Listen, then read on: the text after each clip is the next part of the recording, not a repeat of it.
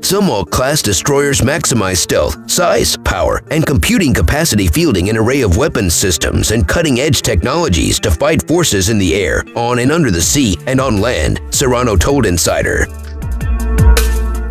The USS Zumwalt was named after Adam Elmo Zumwalt, the youngest chief of naval operations in U.S. history. The ship is a guided missile destroyer, which means its main purpose is to provide anti-aircraft support to the U.S. Navy's fleet. The ship's construction began in October 2008. The currently serving Zumwalt-class destroyer is a modern example of a stealth ship from the U.S. Navy. It marked the final air defense testing of the Zumwalt-class guided missile destroyer. USS Zumwalt Commanding Officer Captain Amy McInnes said, "Demonstrating the capability of our combat suite and the lethality of our systems is critical to furthering the Zumwalt class.